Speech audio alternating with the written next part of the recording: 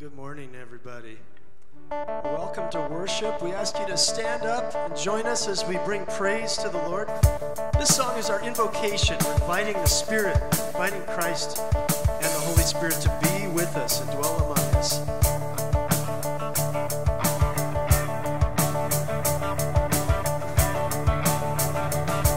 Let the glory of the Lord rise among us. Let the glory of the Lord rise among us. Let the praises of the King rise among us. Let it rise. Let the songs of the Lord rise among us. Let the songs of the Lord rise among us. Let the joy of the King rise among us. Let it rise.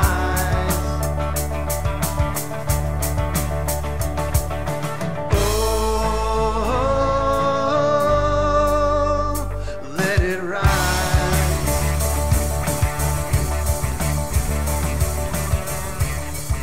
Hey everybody, welcome to worship at Christ Lutheran Church.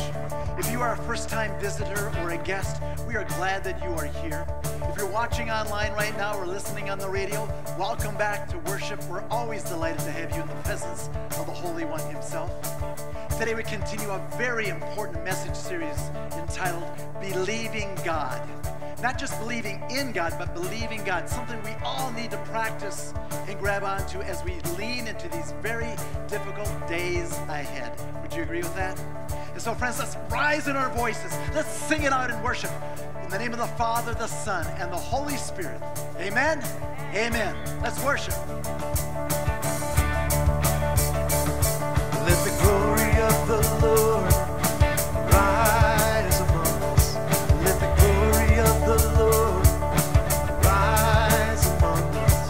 Let the praises of the King rise among us. So let it rise. Let's lift our voices up. Let the songs of the Lord rise among us. Let the songs of the Lord rise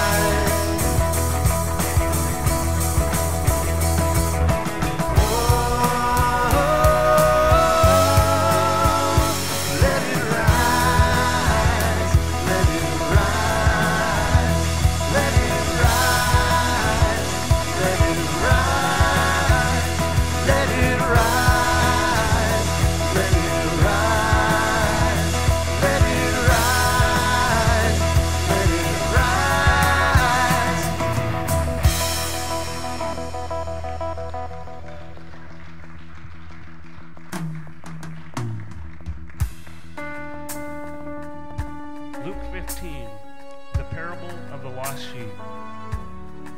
Now the tax collectors and sinners were all drawing near to him, and the Pharisees and the scribes grumbling, saying, "This man receives sinners and eats with them."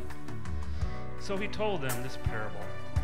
"What man of you, having 100 sheep, if he has lost one of them, does not leave the 99 in the open country and go after the one that is lost until he finds it? And when he has found it, he lays it on his shoulders, rejoicing."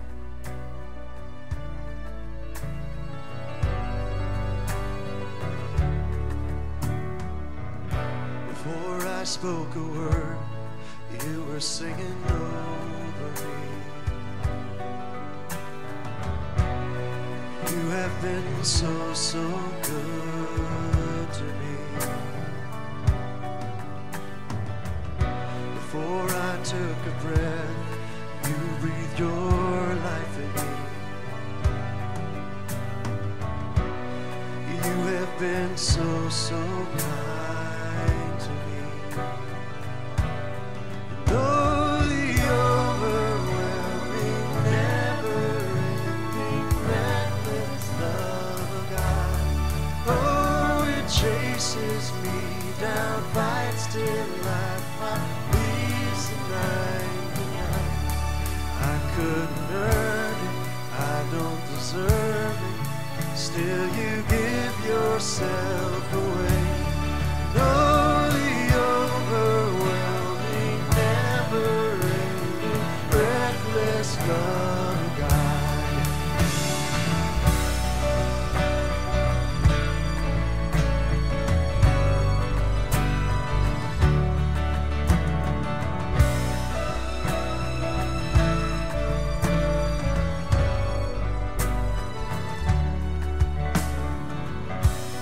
When I was your foe, still your love fought for me.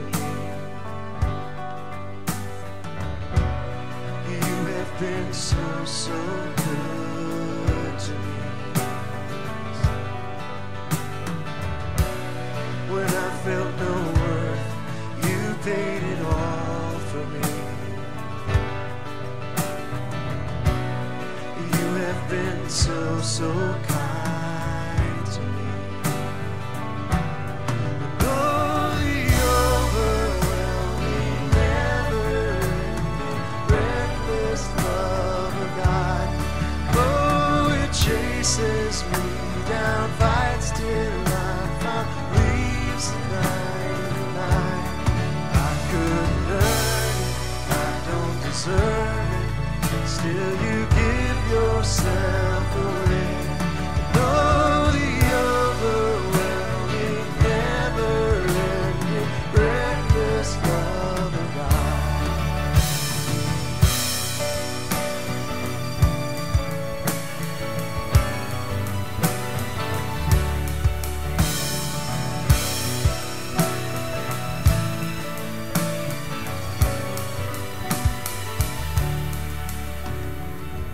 There's no shadow you won't light up, mountain you won't climb up, coming after me. There's no wall you won't kick down, lie you won't tear down, coming after me. There's no shadow you won't light up, mountain you won't climb up, coming after me. There's no wall you won't kick down, lie you won't tear down, coming after me. Oh, the overwhelming, never-ending, reckless love of God. Oh, it chases me down, fights till I find, leaves the 99. I couldn't earn it, I don't deserve it, still you give yourself away. Oh, the overwhelming, never-ending, reckless love of God. Yeah.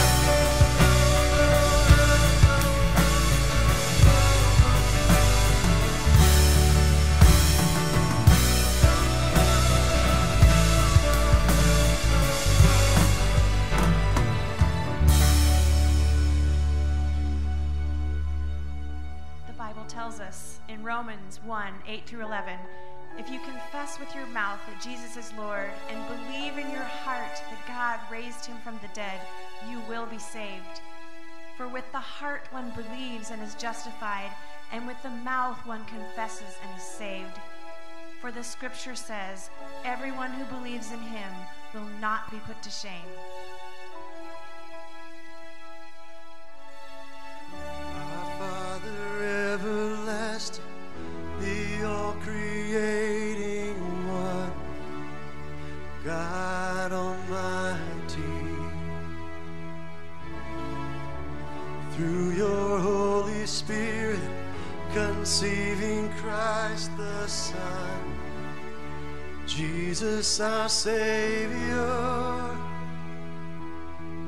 I believe in God our Father, I believe in Christ the Son, I believe in the Holy Spirit, our God is three in one.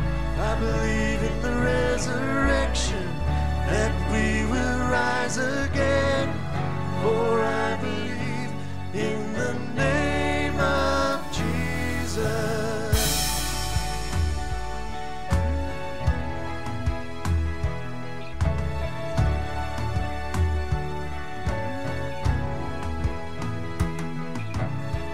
Our judge and our defender suffered and crucified.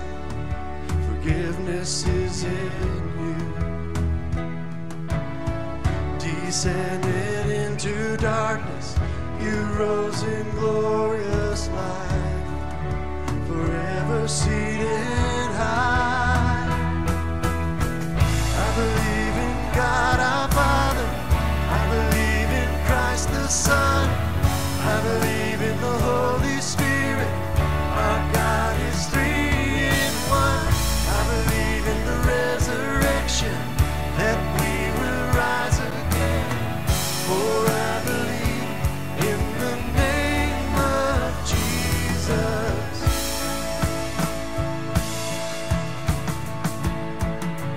I believe in you, I believe you rose again, I believe that Jesus Christ is Lord.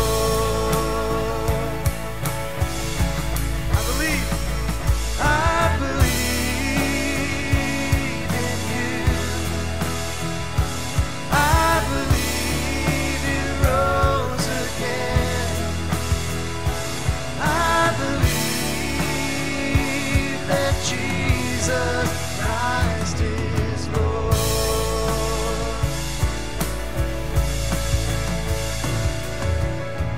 I believe in God our Father, I believe in Christ the Son, I believe in the Holy Spirit, our God is three in one. I believe in the resurrection, that we will rise again, for I believe in the name of Jesus. I believe in God our Father, I believe in Christ the Son, I believe in the Holy Spirit, our God is three in one. I believe in the resurrection, that he will rise again, for I believe in the name of Jesus, for I believe in the name of Jesus.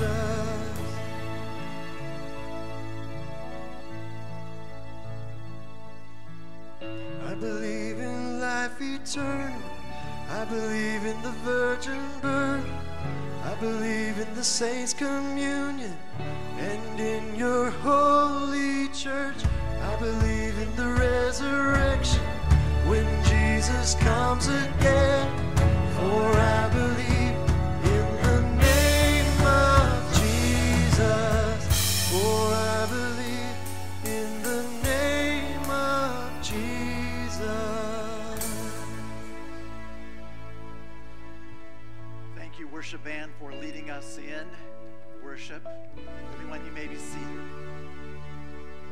Friends, it is my great pleasure to share with you that Paul Ogle has been invited to serve as our next interim associate pastor. And so now he leaves his post as one of our guitarists to join me right up in front right here. This man has become a dear friend already in just a short time. I trust him, and I know you trust him as well. And so I believe the Holy Spirit is inviting him to come and join us again in this very important mission. It starts off part-time, though, and it'll have a main focus on ministry care. Now, that's more than just caring for you, dear folks. It's caring for you so much that he equips you and trains you so you can learn to care for each other. He will also be sharing in discipleship teaching as well as in preaching. So would you please join me in celebrating Paul being our next interim associate pastor by reaching out your hands right now in the commissioning of Paul. And let us pray. Father God, by your power, we bless and we speak peace over your servant Paul and his willingness to pastorally empower our collective ministry at CLC, so all may believe you and then respond in faith by assisting others to believe you as well through all the thick and thin circumstances of life. Lord God, give Paul and his dear wife Angelita your grace, your courage, and your perseverance. Let them hear and receive your covenant pledge to them today so they can walk by faith right over the top of fear as they serve your gospel. And with that, all God's people say, amen and amen. For what God is doing in our congregation, let's lift up our applause and our praise. Amen. Thank you, Paul. Blessings. Would you please turn your attention to the screen again as we believe God. The word is near you, in your mouth and in your heart. Because if you confess with your mouth that Jesus is Lord, and believe in your heart that God raised him from the dead, you will be saved. For with the heart one believes and is justified, and with the mouth one confesses and is saved. For the scripture says, everyone who believes in him will not be put to shame.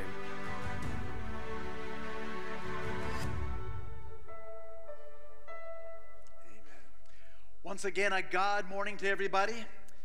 Yes, thank you. My name is Dan Kleitz, getting to serve as your senior pastor here at Christ Lutheran Church. As our opening worship song strongly suggested, I want to invite you now to please rise in the Spirit of the Lord to your feet. Let's take a stand, shall we? A stand of faith. Now, with that in mind, please take your right hand, for those of you, this one here, right, and place it right over your heart. Can you feel your heart beating this morning? Can I? Yeah? Good. We're off to a good start already, right?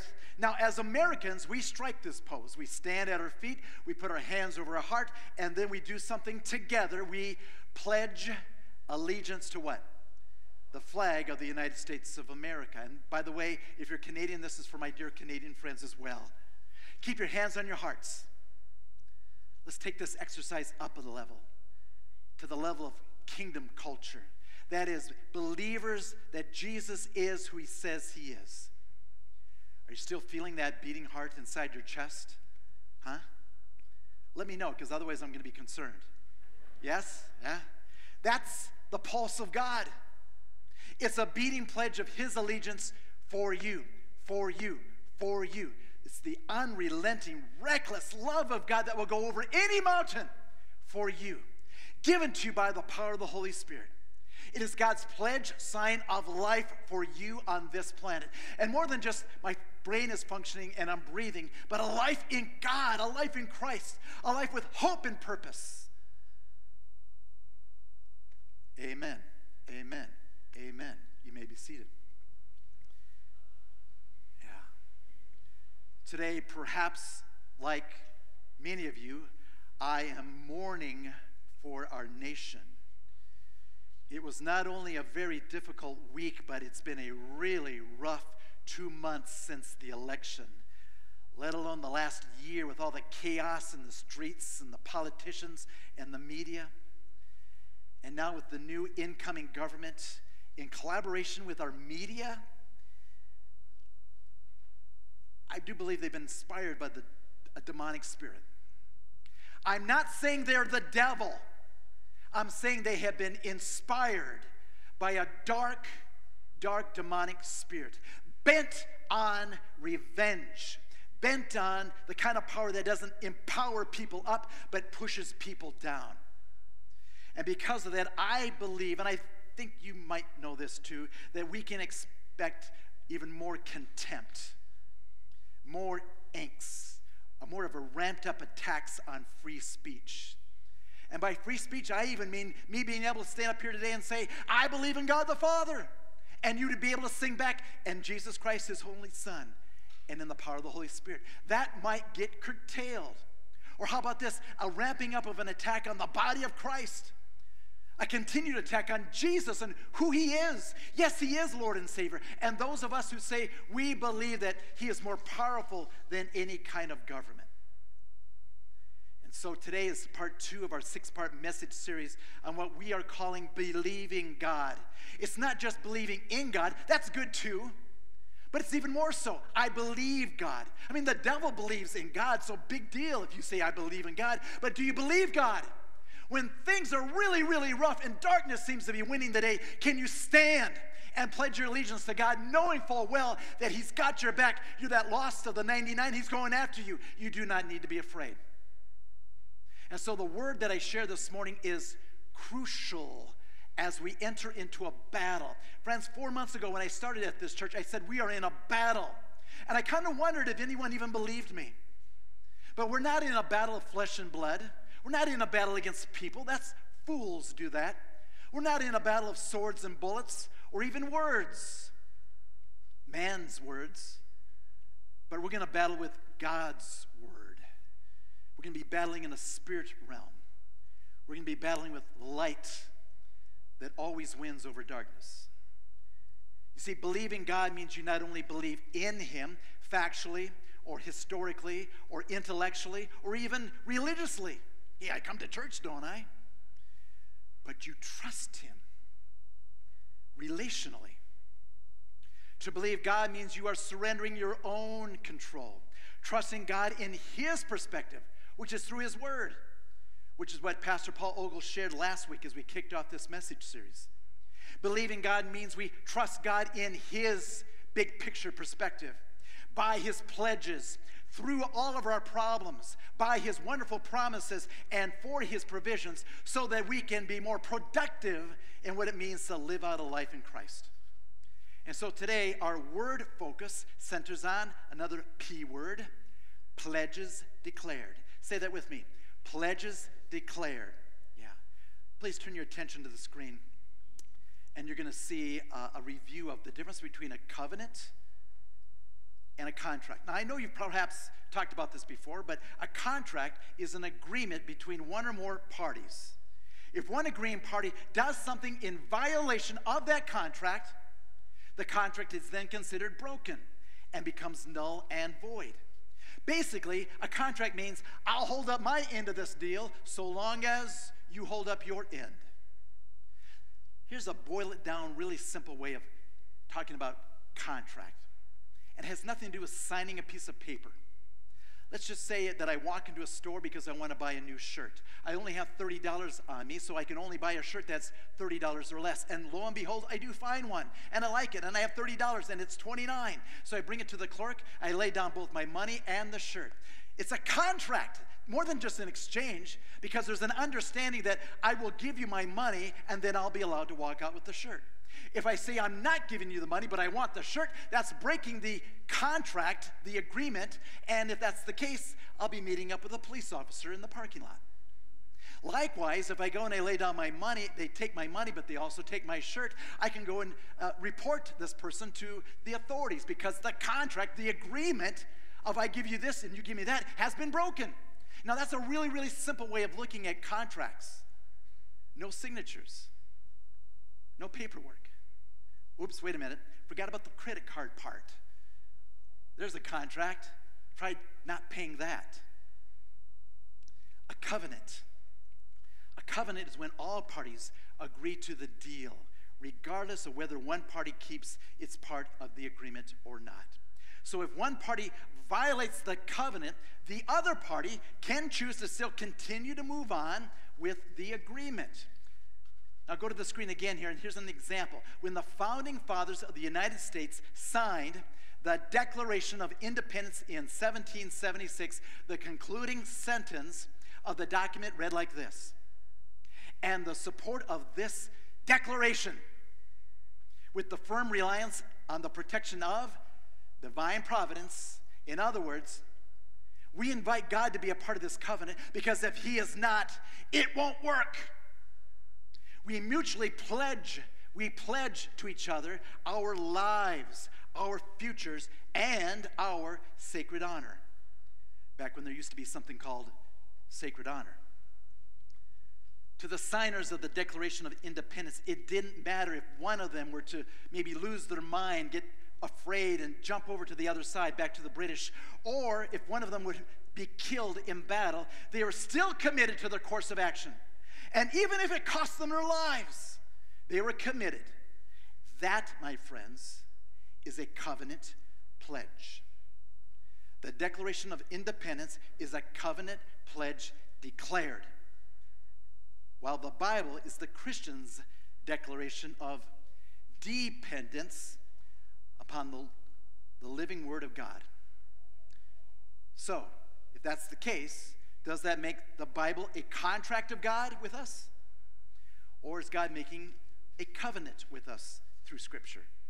Now remember the definitions. A contract stops when one party breaks it, violating the agreement, while the covenant continues on by at least one party, even if the other one strays away.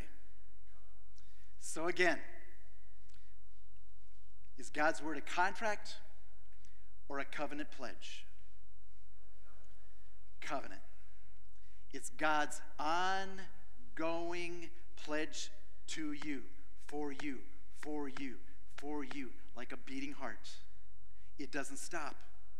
It doesn't stop, because it's based upon God and not us.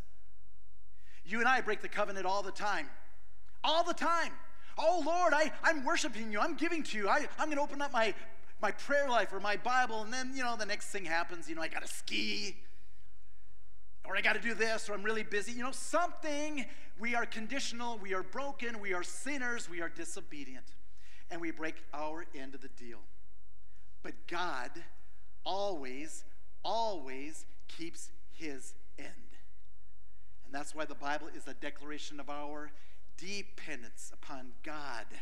We need his stability. He is our rock. He is our fortress. When we go off, wandering off like that one lost sheep, we know that God continues to stay firm for us, for us, for us, for us. Speaking of such power, let's go to our Bibles right now. This is the covenant we made with each other. It's not a contract, a covenant that we would bring our Bibles to worship on Sundays, no matter your age or stage, so that we can every Sunday make a declaration of some sort. So here we go. You know the drill. Let's raise up our Bibles and repeat after me. This is my Bible. It is the Word of God. And by his allegiance to me, I am empowered by faith to pledge my allegiance back to God. Amen. Great declaration, everybody. Let's go to our Bibles now and Romans chapter 8. Romans chapter 8. Matthew, Mark, Luke, and John. And then Acts, Romans, and then find your place in Romans chapter 8. While you're doing that, how about a little trivia? Do you guys know that Joanne and I were married in the Big Apple in New York? You guys know that? Well, that's because it's not true. It's close. We actually got married in what's called the Little Apple Seed, a village in Minnesota called New York Mills. Now, tiny little town. But in that tiny little town, Joanne and I made a really big pledge to each other, to have and to hold each other. We swore to each other. We pledged to each other to be husband and wife, through richer or for poorer, with some emphasis on the latter, through sickness and in health, until death do us part. And by the grace of God, we're praying that death part doesn't come for at least another 35 years. We've been married 35, so let's double down. Let's go for 70, right? That'd be great. But someday, it will happen. And it is death. And when it does, our declared pledge to each other will be over. That's because according to the world, our marriage contract, and if anyone says, well, it's not a contract, just try getting divorced and going to the court once and see how that goes. It's a contract in the ways of the world. God makes a covenant, but we make a contract with each other. That's because the first one who dies in a marriage contract breaks the agreement. Why?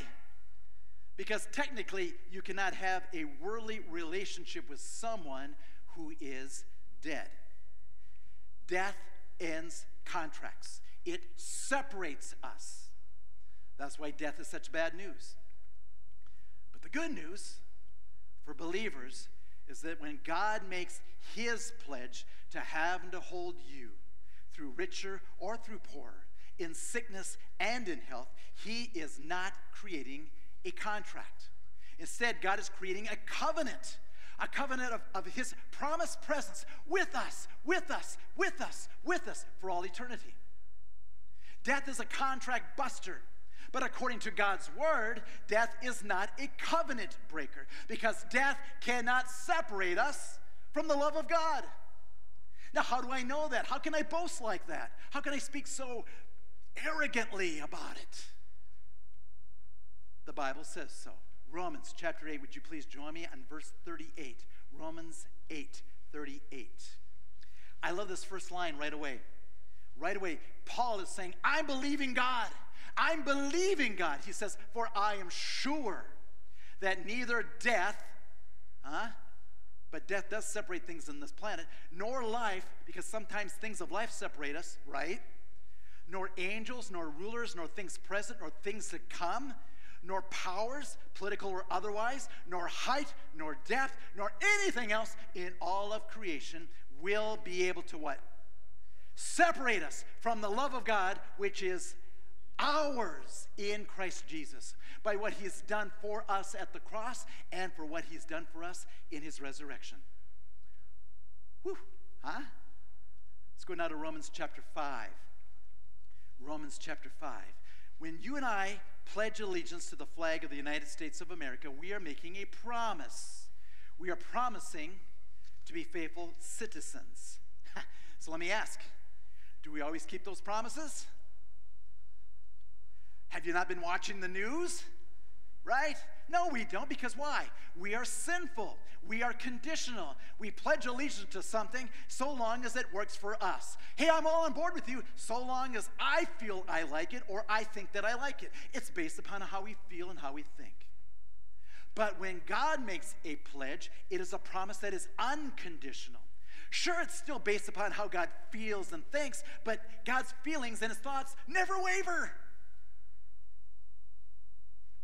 In other words, there's nothing that you can ever do to make God love you more. Likewise, there's nothing you can ever do to make God love you any less. Romans chapter 5, verse 8. Romans 5:8.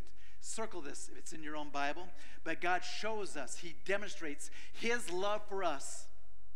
And while that we were still sinners, we were still disobedient, we still ran away from him, we still forgot about him, we ignored him, you name it, Christ still died for us. He still goes to the cross. Why? Because unless God makes the first move, we cannot possibly turn back to God.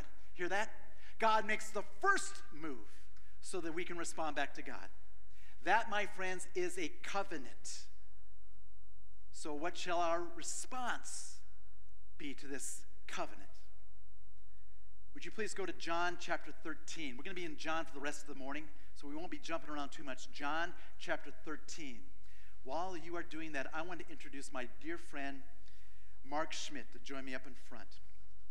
Mark and I first met 4 months ago on one of my very first Tuesday mornings here at Christ Lutheran Church, as I helped kind of lead the discussion in one of our Tuesday morning men's Bible and breakfast groups. Guys, it's really fun. Can I get an amen from the guys that come there? Oh, there we got a couple. And so he and I met there for the first time. And Paul, go ahead, have a seat, my friend. Paul says to me, hey, do you ski? And I said, no, I don't ski. And then Mark says, well, then what the hell did you move here for? And I, without even blinking an eye, said, Mark, I moved here to keep you from going to hell. And we've been friends ever since. What's moved me about Mark is that at one point when I said we're going to be sharing up in front our testimonies, he boldly said, that will never be me. That's true. Just tell God what you're going to do, right? Yeah. But you told me a story one time that moved my heart. You were kind of what we'd say a lackluster believer at best, but then a young man who was facing a crisis in his life, yet full of faith, spoke into you, and that changed your life. True. Yeah. True. As a young man, I went to church, every Sunday, and turned about 12, I was, baptized into the church, and then, as a lot of people do, I kind of drifted away from the church, found other things to do on Saturday and Sundays, and anyway, about 40 years ago, I met my lovely wife, Shirley, and she had 3 children. Cindy is my stepdaughter that I go to church with every Sunday, and 2 sons, Jerry and Brian. Well, we got married, and about less than a year later, Jerry got meningitis and died within 8 hours of the time he contracted it. So, life went on. I went to church on Christmas and Easter and thought I was doing okay. Well, Brian, about 17 years ago, came down with cancer, lung cancer, and it wasn't a fast go at it. And he had ended up with a little girl, and she was about 8 months old. And I went down there because Shirley had been down there for 2 months, helping take care of the little kid and helping with Brian and taking care of him. And I went down to see him, and he had probably a couple weeks left to live. And he talked to me one day, and he said, I would like to see you and Shirley go to church every Sunday and, get back into it. And I thought to myself, here he's got a full plate, he's dying, he's got an 8-month-old kid that he's not going to get to even see walk. And that touched me to the point that I've been going to church every Sundays that I can since then. And I'm starting to get into the Bible study. I've been into it a couple of years. A lot of catching up to do. Yeah. Here's the beautiful part. A believer, even on his deathbed, believed God's promises for him. And he wanted to make sure that he could rub off diatribo upon Mark. And he has, right? Yep.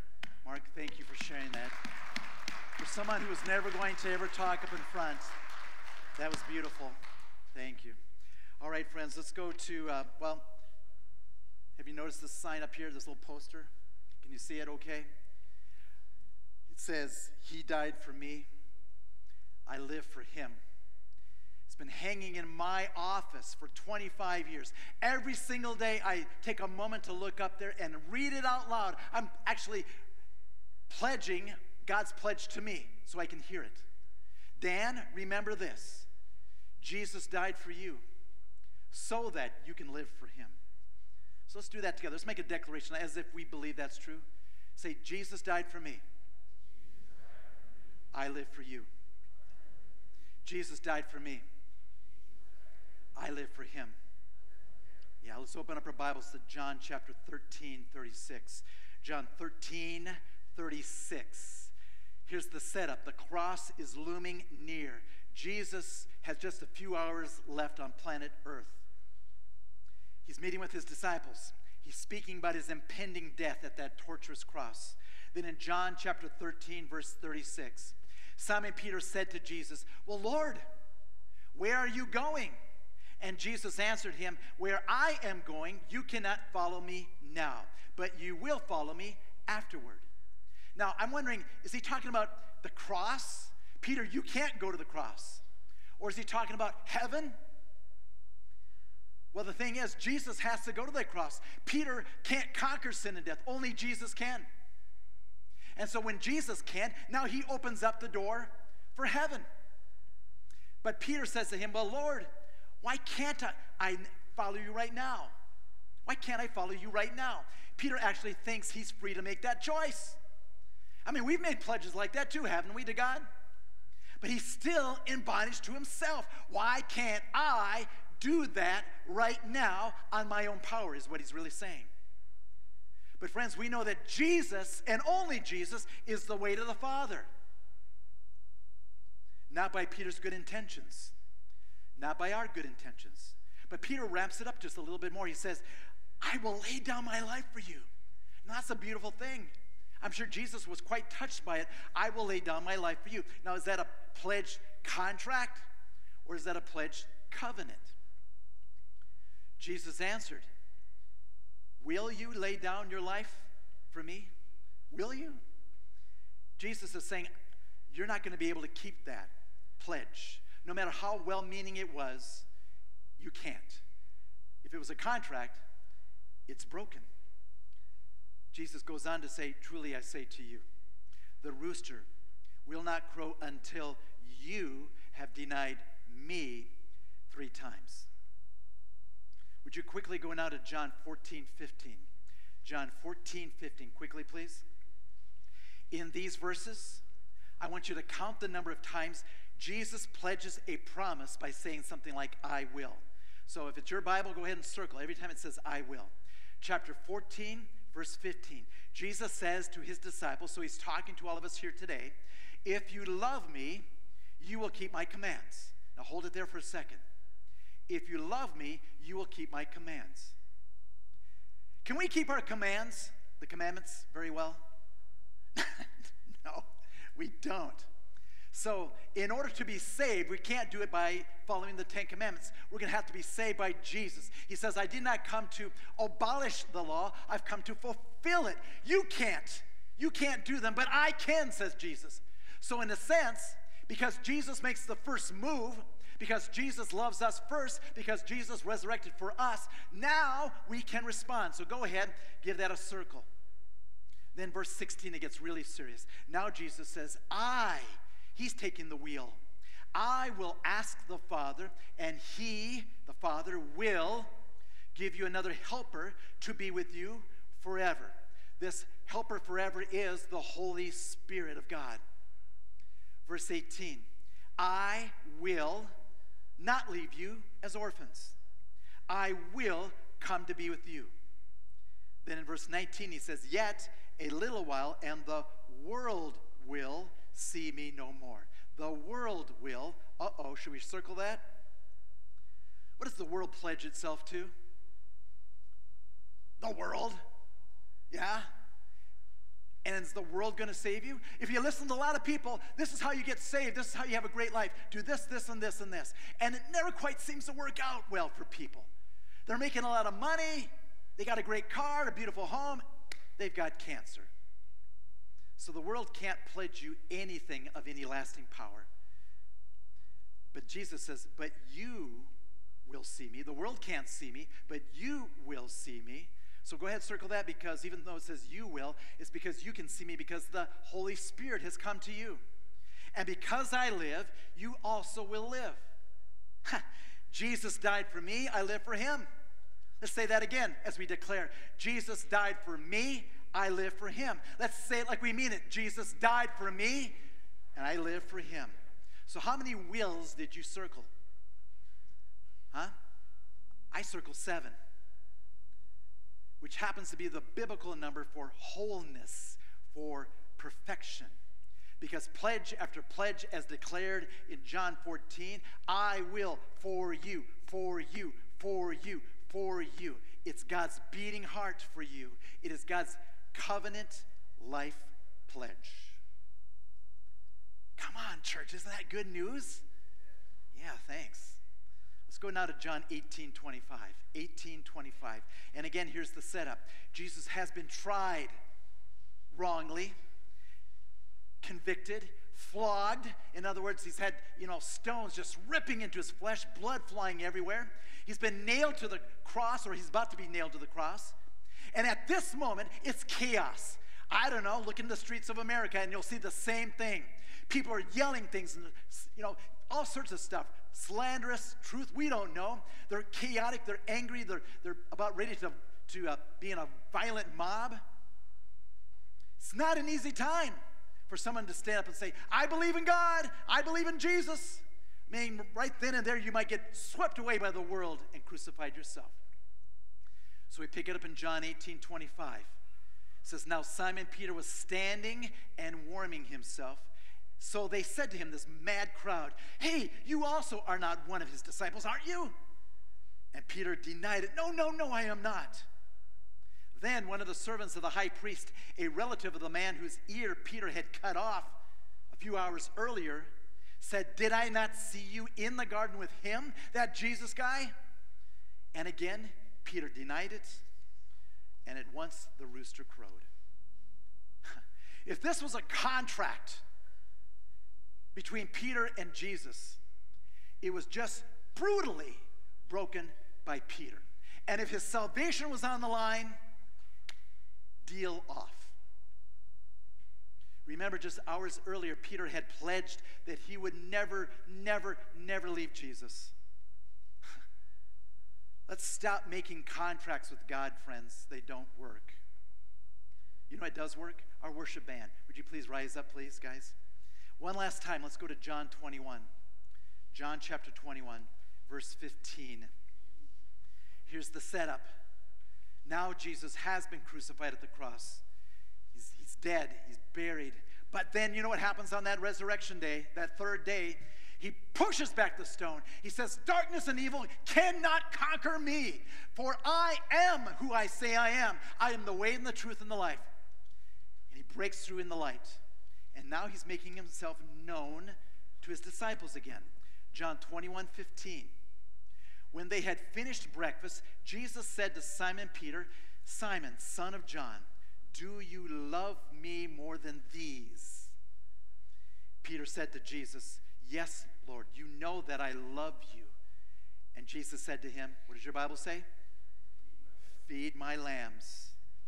That's to be our response of faith. Jesus has pledged himself to the point of death and now new life. And he's calling Peter and everybody else to pledge ourselves back to Jesus. Verse 16. Again, Jesus asked the same pointed question. Peter, do you love me? Or CLC, do you love me? Yes, Lord, we love you. Then Jesus says, well, then feed my sheep. This is to be our response of saying we believe God. Verse 17, again, a third time. Same question from Jesus. And Peter said, Lord, I do love you. And Jesus says, then feed my sheep. What has Jesus just done there the third time? He has canceled Peter's broken contract by reinstating a new covenant pledge to Peter and with all mankind. It is a redo, a new beginning, a new life, a born-again experience. Yay.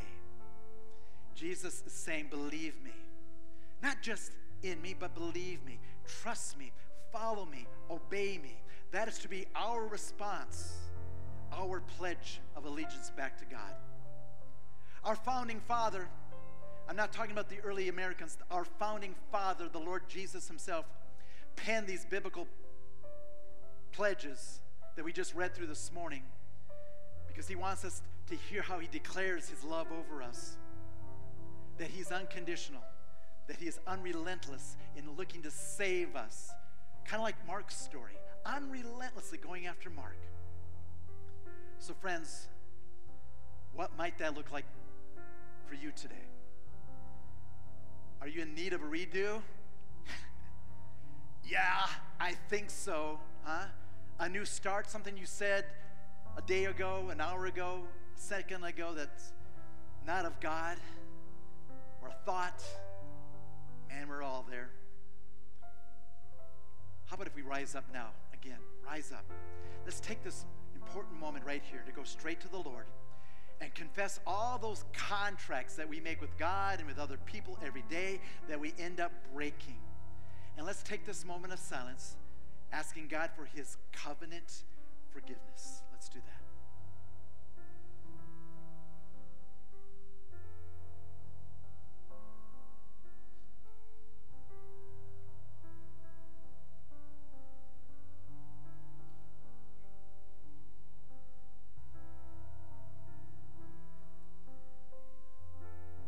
I now invite everyone to once again place your hand on your heart. Still beating? Of course it is. And even if your heart wasn't beating, God's heart for you is, always will be. And so now here, I want you to just listen. Here, Jesus' pledge by making this declaration over you right now. Jesus says, I died for you, Christ Lutheran Church. You are mine, and nothing can change that. You may turn your back on me, but I will never turn my back on you. I forgive you of your sin by my blood at the cross. You are free. So go now and live as if you believe that's true. Remember, my friends, I died for you. You are now invited by faith to live for me. Amen? Amen. Yeah. Go right. Yes, that's a response. Don't hold back responses. Let us pray, shall we? Lord God, we begin by simply thanking you for your love making the very first move towards us by first pledging yourself to us so that we can respond with a pledge of faithfulness back to you. Empower us, Lord, to continue to grow in the kind of faith that it takes to believe you in all things through all circumstances, good, bad, ugly, pleasant. We pray this day for our nation, torn in two by evil intentions. Forgive us for even thinking for a moment that elected politicians or rules or regulations can save us or even bring lasting peace. Instead, replace anger with anticipation that you and only you, through Jesus, can bring the hope and the peace the world longs for. We pray this day for those who are sick or tired or sick and tired. For those who are mourning or misled, let them hear your word of I will, I will, I will ring in their ears so their hearts can beat to the rhythm of your perspective and your pledges. Today we specifically pray for Jim Baranek and his healing from back surgery, as well as countless family and friends and acquaintances facing COVID and its problems. And Lord, we pray for Pastor Paul Ogle as he begins his new tour as CLC's interim associate pastor. Likewise, we pray for our council as it retreats next weekend, seeking your direction for the future. Because all of this and so much more, we pray in the name and in the authority of Jesus, and living into his glorious day. His glorious day. And all God's people said what? Amen to that. Amen to that. What a promise and a pledge that is. Yes. Let's sing, shall we? Glorious day. Yes, it is.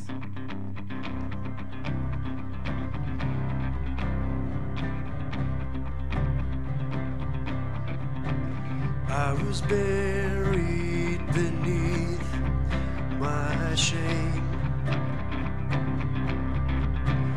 Who could carry that kind of weight? It was my tomb till I met him. I was breathing but not alive.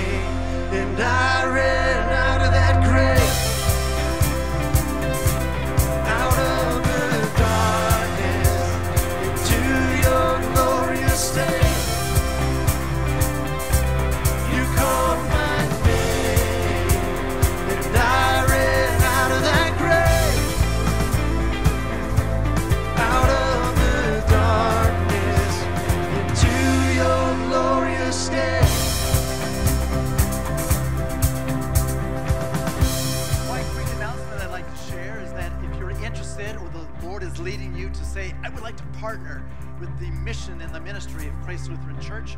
On Sunday, January 24th, we'll be having a light lunch and orientation.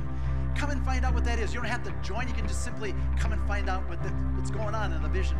Or maybe you've been a long-term member and you say, I want to be re-fueled with how the Spirit of God is leading us in our congregation. So sign up by calling the church office. Details are in your bulletin. Receive this pledge. Remember, dear friends, remember and never forget God's pledge. Nothing in all of creation will ever be able to separate you from my love in Christ Jesus. And all God's people said, praise be to God, praise be to God. What a glorious day, huh? What a glorious day. Next week, promises of God. Don't miss that. God bless your day, everyone. God bless your week. I needed rescue, my sin was heavy, the chains break at the weight of your glory. I needed shelter, I was an orphan, now you call me a citizen of heaven. When I was broken, you were my healing, now your love is the air that I'm breathing. I have a future, my eyes are open, 'cause when you called my name, I ran out of that grave, out of the darkness, into your glorious day.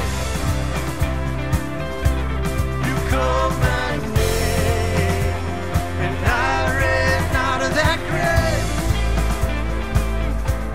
out of the darkness, into your glorious day.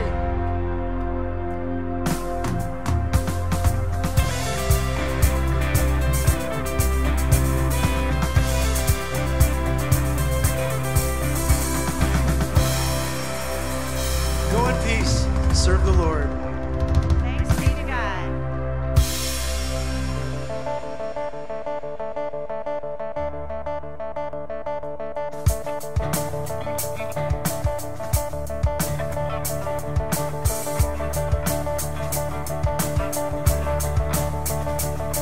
Let the glory of the Lord rise among us. Let the songs of the Lord rise among us. Let the praises of the King rise among us. And let it rise. Let the songs of the Lord